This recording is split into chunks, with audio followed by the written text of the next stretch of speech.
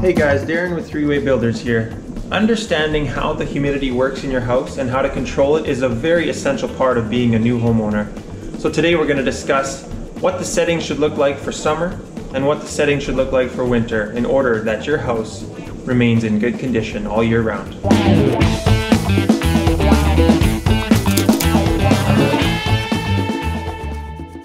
So in the summertime, there's very hot air outside and you don't want to pull that air inside. It's very humid air, and so in the summer, leave your HRV in the off position all summer.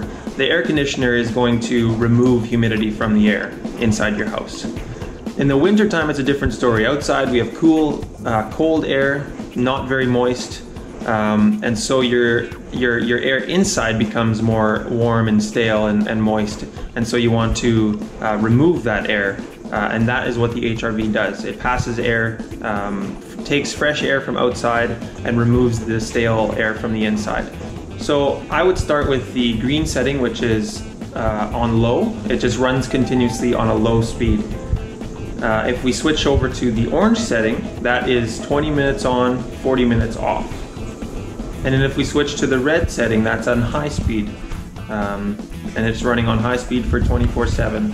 If you notice that there's moisture forming on your windows, that you have lots of condensation, then bump it up to the red setting so you run it on high, and that should take care of that. Another thing you could go and purchase for maybe $10 from Canadian Tire is a unit called a hygrometer.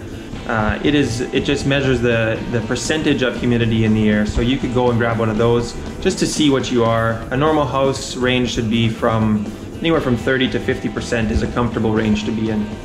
Keep the unity in the community and the peace in the Southeast. Cheers.